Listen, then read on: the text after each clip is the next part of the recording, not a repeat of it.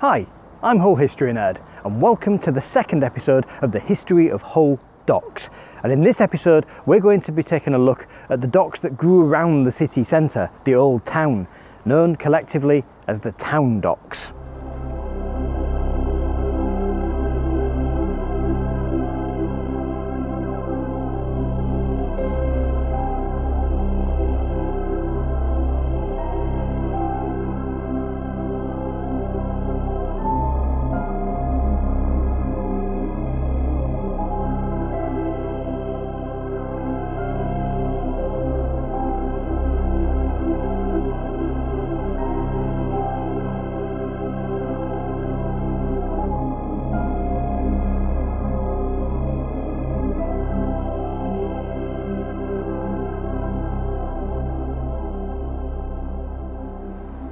As we saw in the last episode, in the 18th century, the Old Harbour, the river itself, was really starting to struggle to cope with the increased volume of trade that was coming in as a result of the industrialisation of the West Riding. To give you some idea of just how much that trade was growing, between 1716 and 1730, the amount of tonnage coming through the port was about 11,000 a year, and that stayed fairly even in that period. By 1751, that had gone up to 24,000 tonnes. It had more than doubled in only 20 years, and it showed no signs of slowing down. Something needed to happen. There was pressure being put on the bench of aldermen of the city to create a legal dock by the customs and excise people, because smuggling was rife in this part of the town. There are even today urban legends of tunnels that came from the river all the way to various public houses in the Old Town for smugglers to use. So they were petitioning very strongly to have a new dock with a legal key, somewhere they could patrol and make sure that customs evasion was minimised. But likewise, Trinity House and various merchants across the city were also lobbying the bench of aldermen because of the chaos that was happening unloading and loading ships in the harbour. It was a detriment to their business. It was a problem logistically, and it was creating safety hazards with ships crashing into one another. Something had to be done. And in 1774, something was. Finally, in 1772, the bench recognised the representations of Trinity House on the poor condition of the haven and began to solicit plans for a new dock. However, there was infighting amongst those who wanted the dock. Merchants and ship owners were unhappy with the idea of a legal key, blatantly arguing that having to pay customs would damage their profits. But their arguments were quelled when customs and excise threatened to build a new dock of their own, outside of the city of Hull and away from their businesses somewhere else on the Humber. Finally, they all agreed on a plan and submitted the proposal to Parliament. In 1774, the Hull Dock Act was passed, authorising the building of the new dock. It also authorised the creation of a new company, the Hull Dock Company, who would be responsible for the building, the administration of day-to-day running, and the funding of the dock. And to assist with this, they were given the rights to levy tonnage rates on ships that would use the dock. And in future years, this would prove to be an enormous source of income for the dock company. But the building of this dock and the placing of it necessitated the demolition of a whole stretch of the historic town walls that had stood for 600-700 years, including the stretch between Northgate and the famous Beverley Gate, which was the main way in and out of the town, and was the place where 250 years earlier Robert Constable had met a grisly end hanging in a gibbet. But in its place would be the magnificent new floating dock, and it was called a floating dock because of the way that it was built. Basically, it was isolated from the tidal flow of the river that fed it by lock gates, so you could maintain a steady high level of water in the dock. And the advantage of this for shipping is that your ships aren't constantly bobbing up and down with the raising of the tide, causing problems for getting on and off the ship, and they're not bottoming out on mudflats at low tide and leaning away from the dockside precariously. And this fantastic feat of engineering was going to be the biggest dock of its kind in the entire country. 1,700 feet long, 250 feet wide and 25 feet deep. The dock was going to be designed by a pair of engineering legends, Henry Berry, who had already designed 3 fantastic docks in Liverpool, and John Grundy, a Lincolnshire man who was not only responsible for docks but also canals and drainage systems. And this amazing, fantastic new dock would be known across the length and breadth of the land by the new name, the Dock. They were good at naming things in the 1770s. As you might expect for such a huge engineering marvel, there were many hurdles to overcome. During the building, the north wall of the dock began to bulge alarmingly from slippage and subsidence, displacing by more than 3 feet in some places. This required deeper pilings to hold the walls straight. Berry had argued for deeper pilings from the start into the softer ground, but had been overruled by the chief engineer on the site, who, in retrospect, must have felt rather foolish. In 1776, the north wall of the lock bay collapsed entirely, requiring a complete rebuild. The lock into the dock proved troublesome. It was rebuilt completely in 1786, and once again in 1814 to try to deal with the structural issues that it faced. All of the earth excavated from the dock was spread out on the ground to the north of the dock, on which George Street and the surrounding area were built. And there was a 2-leaf drawbridge that allowed passage over the lock. This Dutch-style bridge could be opened within only 30 seconds. The dock itself was finished ahead of schedule, taking only 4 years to build rather than the 7 that had been predicted, allowing it to open for trade in 1778. The huge ocean-going ships such as whalers and cargo vessels that needed the larger quayside, and of course who needed to pay customs duty, would use the dock, and the smaller river barges and local coastal ships would use the Old Harbour. The future looked rosy. Except it wasn't. In a spectacularly short-sighted bit of forward planning, the entrance to the dock was here, all the way up the River Hull. So the huge seagoing ships that were going to be using the docks, in order to alleviate pressure on the old river, had to go all the way up through the old river to get to the dock, shouldering past the chaotic throng of river barges and small ships that were crowded around the old staithes. Collisions were commonplace, delays were endemic. In fact, in the 1820s, there were reports of master mariners going on record as saying that it took them less time to sail from St. Petersburg to the Humber than it did to get from the Humber to the dock. And in the late 18th century, petitions were being made to build a canal all the way from the dock to the Humber itself in order to bypass the river.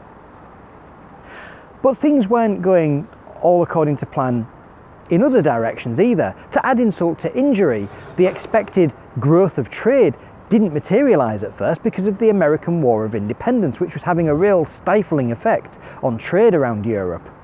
But when that war ended, the exponential growth of industrialisation carried on. Just to give you an example of that, in 1783 the customs at the dock managed to claim £86,000 worth of duty. Only 10 years later, in 1793, that had gone up to £200,000 in 10 years. Things were really looking up at that point. In fact, the growth was so phenomenal that there was already a lot of pressure from Trinity House and merchants of Hull on the Hull Dock Company to build a second dock, this time preferably with an entrance from the Humber. But the Hull Docks Company was dragging its feet. Building docks is horrendously expensive, and they were rather enjoying just being able to sit back and rake in profits from the huge amount of trade that was going on in the dock. But by 1802 they relented, and the Hull Dock Act was passed, which allowed for the building of a new dock on the banks of the Humber. But Hull Corporation put a stipulation into the Act that required them to use some of the spoil from the excavation of this new dock to build out and reclaim land from the Humber. This new dock was to be capable of housing up to 70 ships and was again built on the site of the city's walls, this time requiring the demolition of the stretch of the western wall from around halfway down, right down to the point of Hazelgate. The design of the dock was by William Chapman and John Rennie, who estimated the cost of the dock to be around £84,000, which is around £8 million in modern money. Many lessons had been learned from the building of the old dock. This time much deeper and more substantial pilings were used, and the sides were placed at a shallow angle to better resist the pressure of the banks. There were still some issues, however, including subsidence in the lock due to a freshwater spring that was discovered during excavation, and the whole lock had to be rebuilt again in 1830 to finally tackle the issue. The extremely deep soft mud of the Humber bank also proved very troublesome to work with, and the Humber's silt-heavy water which fed the dock, unlike the old dock which took more fresh water from the River Hull, caused heavy silting of the dock itself. This particular challenge was engineered in brilliant engineering style by the construction of a special steam-powered dredging ship that could shift over 300 tons of mud a day down to a depth of 22 feet.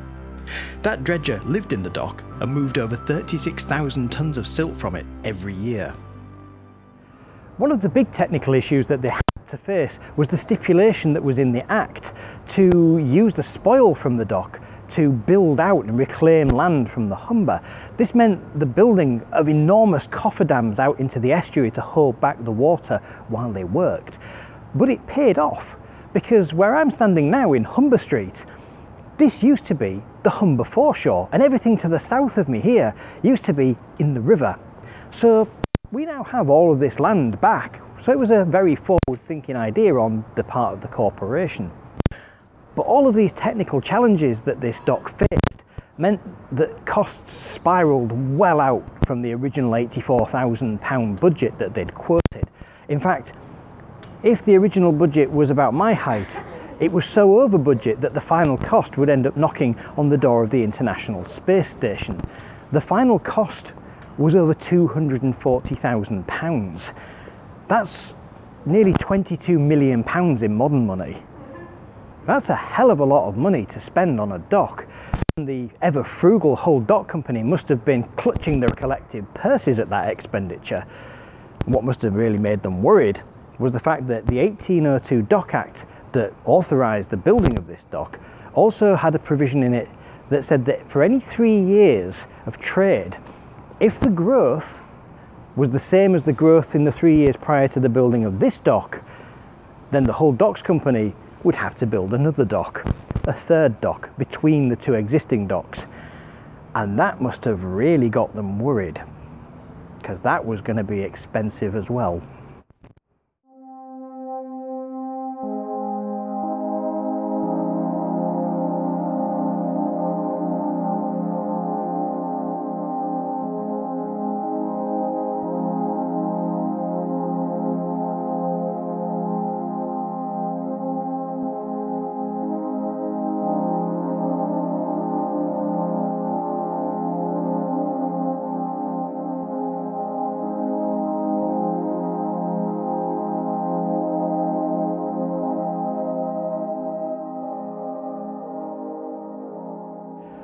Cost aside, this new dock opened in 1809 to the sound of bands playing and cannons firing. But then there remained the thorny issue of what to call it, because Hull already had a dock called the Dock. What do you call this? The other dock? Well, they were still good at naming things in the early 19th century, so the dock became renamed the Old Dock, and this was called the New Dock. Dead easy to remember that one, and it certainly wouldn't cause any further confusion if they built any more docks. Once again, the new dock's early years were marred by the effects of war, this time with France, with tonnage through Hull dropping from 210,000 in 1802 to a mere 79,000 in 1809. But as before, once the war had ended, the trade continued to explode, reaching 265,000 tonnes by 1815 and a massive 449,000 tonnes by 1825. And this triggered the part of the 1802 Act that required the Hull Dock Company to build a third dock. But before we get to the building of the junction dock, we should perhaps stop to take a look at the kind of goods that were being imported and exported through Hull. There was the usual trade that had been going on for decades: oilcake and crops from the Low Countries, timber from Scandinavia that was mostly being shipped to the coalfields of South Yorkshire for use as pit props. The industrialisation of Britain depended on steam engines which were being driven by the coal from the ever-growing mines, and iron imports from the Baltic. But perhaps one of the most dominant trades that Hull was known for at this time was whaling. We covered Hull's early whaling in the last episode, but the trade disappeared after the Muscovy Company's successful attempts to ban Hull whaling ships from all of their main whaling grounds. But that was a long time ago, and by the mid-18th century, things were ripe for change. But the Muscovy Company's success in crushing the whaling trade of Hull in the 16th century was very short-lived, because only a short while after, the Dutch decided to get in on the whaling game, and they pretty much put the Muscovy Company out of business. No amount of lobbying the government could encourage the British government to lean on the Dutch the way that they had on homegrown threats like Hull and York, and they withdrew from the whaling trade altogether, shifting to different types of business in order to make their money. But by the 18th century, the Dutch themselves were being pushed out of the whaling industry by cheap imports of whale products such as oil and whalebone from the American colonies. And Britain became dependent on these imports. But those imports came to a grinding halt when the British colonies in America started having a war with the French colonies in America. It kind of put a big dampener on all export across the Atlantic. And Britain was facing a serious shortage of oil, so several ship owners in Hull and several other ports across England and Scotland decided to take up the slack by outfitting ships for whaling for the first time in 150 years. Now, we have to address something of an elephant, or perhaps a whale, in the room at this point. In the 21st century, we know that whaling is pretty bad. Whales are incredibly intelligent and emotional creatures, and hunting them has a catastrophic effect on their life cycle and their populations. And we have driven them to the brink of extinction by hunting them. But they didn't know those things in the 18th and 19th century. And we have to remember, this was a society whose moral compass was calibrated very, very differently to our own. These people sent 6-year-old children to work in mines and bought and sold people from Africa as slaves. It wasn't even a particularly great world for human rights, let alone thinking about those of animals. So we have to bear in mind that when we're watching this, we need to put aside our 21st century sensibilities, our sadness, anger or outrage at the idea of hunting, and view it with a historian's hat on. And just look at the facts and think of it as just another piece of Hull's industry. Samuel Stanage, who owned several ships that had been converted into whaling ships during the stoppage, was not so easily deterred. He saw the potential for a homegrown trade that could compete against the American imports, and in a stunning example of putting your money where your mouth is, he kitted out one of his ships, the Berry, for an Arctic whaling expedition. So finely balanced was this move that if the Berry had sunk, not uncommon when hunting whales in the Arctic, he'd have lost everything. In fact, had it returned with only one whale, he would have been finished financially. As it was, when the Berry returned to Hull, it had caught one whale and over 300 seals, which, with their valuable skins and oil, made the voyage incredibly lucrative and showed that there was indeed a viable and profitable trade in Arctic whaling to be competing with colonial imports. And it's probably a good thing that they did, because only a few years later, those imports stopped completely as the colonials decided to kick the British out in the American War of Independence. Hull's whaling fleet grew and grew. In 1784, 10% of England's whaling ships were from the city. By 1815, there were 57 whaling ships operating from Hull. That's a staggering 40% of the entire whaling fleet of Great Britain. It was at this time, between 1814 and 1817, that Hull was the single largest whaling port in Britain, and one of the largest in Europe. But whilst the work was well rewarded when it was successful, there were seasons when it was not. In 1775, 10 whalers sailed from Hull, and 6 of them returned with no whale catches at all. 2 of the ships didn't return, having either been sunk by the whales they were trying to kill or crushed by ice floes in the treacherous Arctic Ocean. It was a dangerous profession, and whilst it's often said that sailors are a breed apart from normal people, whalers are a breed apart from sailors. Single-minded and often seen as mad, a stereotype seen in Captain Ahab in the book Moby Dick, they were without a doubt tenacious and skilled mariners. But they often spent as little time ashore as they could, because those same qualities that made them good whale hunters also put them at the top of the list of the Navy's press gangs. Because the whaling trade was such a lucrative business, particularly for the British government, whaling crews were issued with exemptions, which was supposed to be a safety net so that they weren't pressed into service. Obviously, press gangs still tried to take them on board, and you quite often hear of court cases being brought against ships' captains when they've tried to resist the press gangs. So in the late 18th century, the method for catching a whale was to use a hand-thrown harpoon, which would anchor the animal. It would be attached to a line, and the crew would hold on to the line, chasing the whale until it got tired, and the ship could be brought alongside it. At that point, other members of the crew would use a spear or a lance, basically to kill the animal, and then it would be towed back to the ship. The whole process could take a couple of hours to actually chase down the whale before it got too tired. Once back at the ship, it would be sort of initially processed.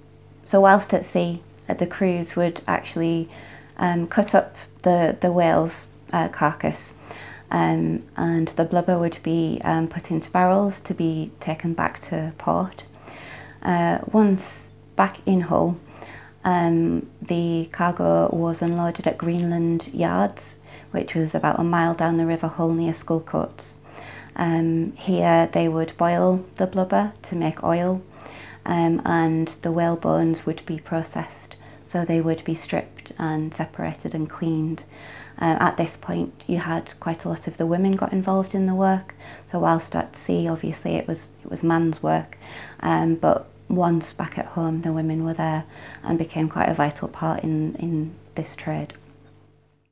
But it was a trade that started to fall off after the glory years of the early 19th century, due to a number of factors. Rapidly declining whale numbers meant longer and longer and therefore more dangerous hunting voyages, and the products that had been so essential from whales were rapidly becoming available elsewhere as byproducts of the Industrial Revolution, such as mineral oil for lamps instead of whale oil, and the increasing use of electricity for lighting, for instance.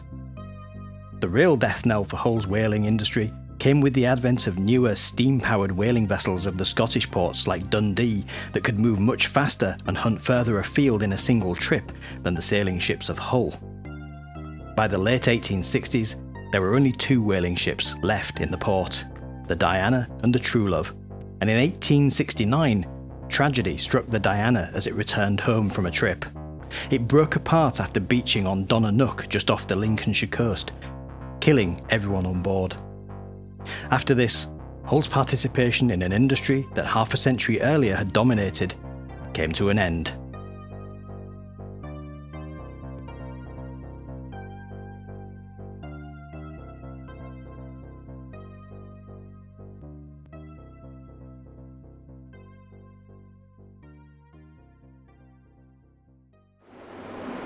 The Hull Dock Company didn't drag its feet this time the way it had with the building of the Humber Dock.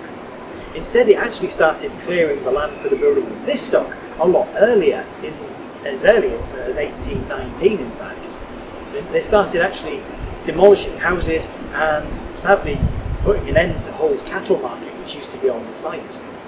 But there was another industry that was about to try making overtures in Hull. A consortium of businessmen from Leeds, Selby and Hull approached investors in Hull asking for their help in funding a brand new project, a railway line that would link Selby and Leeds to Hull. The ever-growing West Riding city and its industrial manufacturing base required access to the docks. Speedy access, not just access up the canals, which could take days to arrive, They wanted the goods arriving in quantity the next day. That, unfortunately, didn't really pique the interests of Hull's investors. They had a burgeoning dock trade. From their point of view, everything was going swimmingly, so they didn't really bother with that silly railroad company, newfangled daft thing anyway. They came to regret that in the next few years. But the needs for both a railway and another dock were thrown into sharp relief in the 1820s when, further up the Humber, a whole new town, complete with state-of-the-art docks and extensive canal access to the lucrative South Yorkshire coalfields via the air and Calder navigation, opened. Goole. This new port town threatened Hull on two fronts: the exports of coal and the import of timber pit props, both of which were huge parts of Hull's port trade. Hull Dock Company resumed their work on Junction Dock, getting the plans approved in 1824. It was begun in 1826 and the last stretch of Hull's town walls were finally demolished to make way for it. This dock was designed by James Walker, with Thomas Thornton and John Timperley as resident engineers. They built on the lessons that had been learned with the previous docks. The dock walls used the same angled pilings as the new dock, for instance. However, the work was not without incident. When linking the old dock to Junction Dock in the area today known as Monument Bridge, whilst they were dismantling the old cofferdam, 60 feet of the old dock walls collapsed and the debris had to be removed by the use of a diving bell. In 1829, Junction Dock finally opened. And in 1835, Monument Bridge gained its name. Monument Bridge was a dual lifting bridge that bridged the channel that led from Junction Dock into the old dock. And it gained its name from the monument of William Wilberforce, which stood not far away. And Monument Bridge was an absolute nightmare for road-going traffic in the city of Hull, because in those days there was so much business coming in and out of the docks that that bridge was often lifted up to 8 times an hour, each occasion lasting 5 minutes for a ship to come through. Now that means that for a considerable stretch of most days it was actually open more than it was closed, which must have been incredibly annoying. The opening of Junction Dock also coincided with the completion of a canal network that linked Hull with the Midlands and the West Riding, and this had a colossal impact on the kind of trade that was coming in and going out through Hull's docks. We were starting to see lead from Derbyshire and hosiery from Nottingham, pottery from Staffordshire, all flooding through Hull's massive trade export docks. Hull really was exploding at this point, and it was only a matter of time before further docks were going to be needed. In the late 1830s, the investors of Hull were once again asked if they wanted a railway. At this time, the threat posed by Goole to their businesses proved quite the motivator. The Hull and Selby Railway Company completed their line in 1840, terminating it at the dock that used to be called the New Dock, but now wasn't the New Dock because there was a newer dock. Naturally, it was at this time that the new dock became known as the Humber Dock. The old dock carried on being the old dock for a good few years to come. The railway built a goods station and a passenger station fronting onto Railway Street, known as the Manor House Street Station. Very rapidly, it became clear that the railway was the shot of adrenaline that Hull needed in its struggle to steal trade from Goole.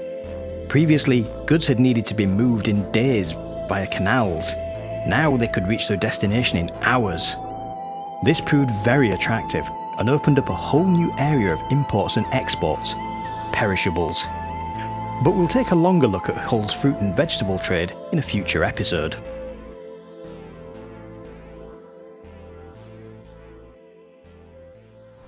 In the 1840s, trade through the docks continued to rise at an unparalleled rate.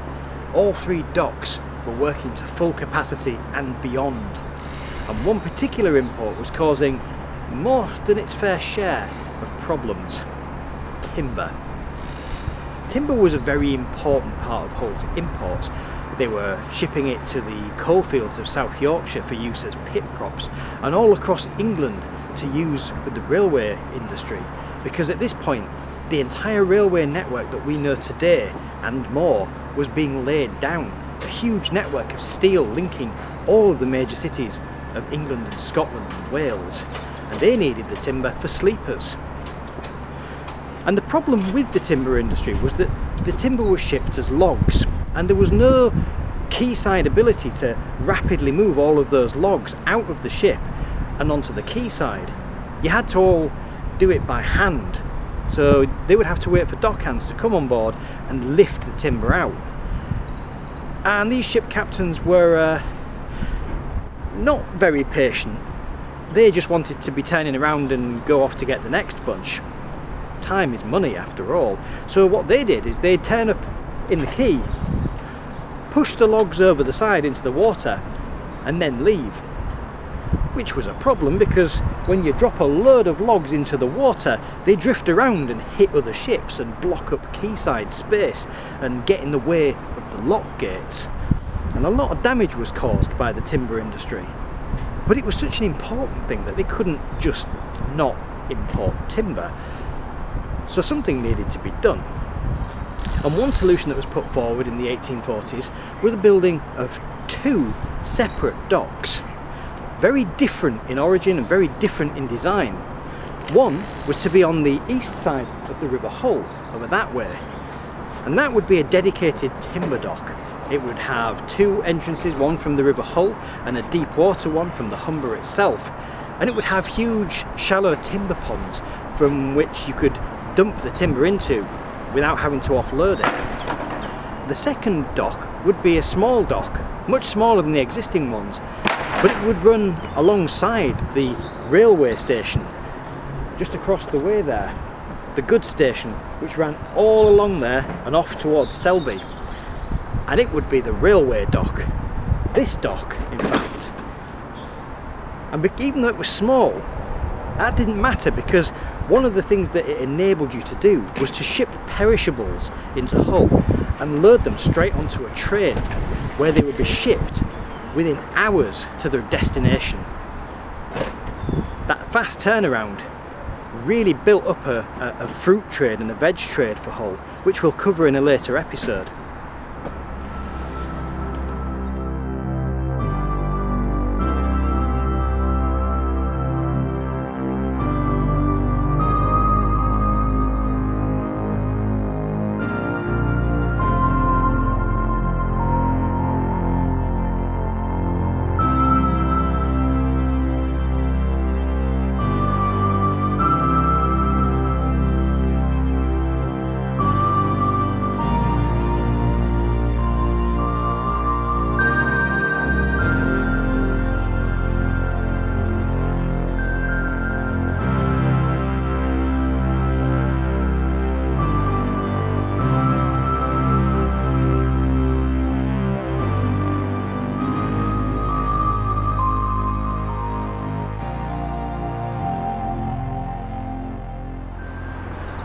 The Hull Dock Company approved both plans and both docks began construction in 1846. Both were designed by the same person, J.B. Hartley, and Railway Dock, this one, was the very last of the town docks to be built. In fact, for a long time, one thing that was a key part of Hull's skyline was the line of warehouses that stretched across the entire length of the southern side of the dock. These days, only that warehouse remains, converted into luxury apartments and nice expensive restaurants. All the rest of them were demolished during the 1980s. Oh, and it also finally solved the issue of naming as well, because this was named Railway Dock. And in the 1850s, Queen Victoria and Prince Albert visited Hull, which gave the excuse to rename the old dock to Queen's Dock, and Junction Dock became Prince's Dock. They all actually had proper names for the first time in their history. Looks like they got better at naming things in the 1850s. Sadly, the town docks had had their day by the end of the 19th century. The development of screw-driven, iron-hulled steamships started a colossal growth in the size of ships being used to ship freight across the sea, and the relatively small town docks were simply incapable of handling such huge vessels. All of Hull's later docks, starting with Albert Dock in the 1860s, Alexandra Dock in the 1880s, and King George V Dock in the 1910s, took this new breed of giant vessels, and increasingly the old town docks were used to lay up river barges and the occasional trawler. The situation got so bad that in the 1920s, the owners of the docks, the London and North Eastern Railway Company, sold Queen's Dock to Hull Corporation, who drained it and filled it, turning it into a pleasure garden known to this day as Queen's Gardens. Princess Dock was a regular parking ground for old barges which were tied off in the middle of the dock, and in the 1950s and 60s, it was not unusual to see a huge trawler laid up, towering over the Ferrans Art Gallery.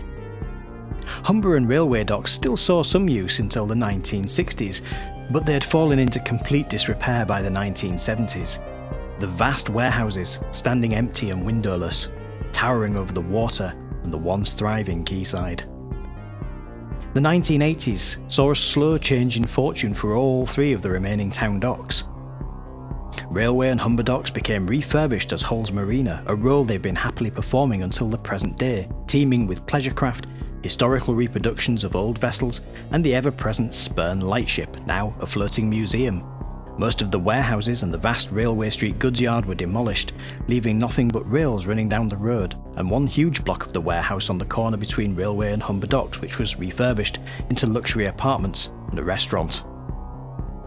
In the early 90s, Princess Dock became home to a giant shopping centre on stilts, Princess Quay, and the water level was lowered and fountains and fish introduced. The entrance to Humber Dock was permanently blocked by the construction of the new A63 Hessel Road. More recently, the fruit market that developed along Humber Street was revamped by artists into a thriving cultural area, and as we speak, a huge project is underway, bringing a new bridge so that people can more easily cross the busy A63 to get from the rest of town to this increasingly vital part of the city. Even the old basin just off the River Hull that led ships 250 years ago into the old dock, which was turned into a dry dock after the closure of Queen's Dock, is being refurbished to become the new home of the Arctic Corsair, a historic trawler and one of the last to sail from St Andrew's Dock, as part of Hull's new role as Yorkshire's maritime city. These docks, unlike most, enjoyed a rejuvenation because of their central location, and after decades out in the wilderness as their roles as docks were bypassed by newer and bigger docks, they are once again thriving and busy centres. Join me next time as we take a look at the construction of Victoria Dock and the port's timber trade. If you've enjoyed this video, please like and subscribe to the channel so that you get notified of any further videos. If you really like my videos and you'd like to help me make more of them, then please feel free to follow the links in the description below to my Patreon and GoFundMe pages.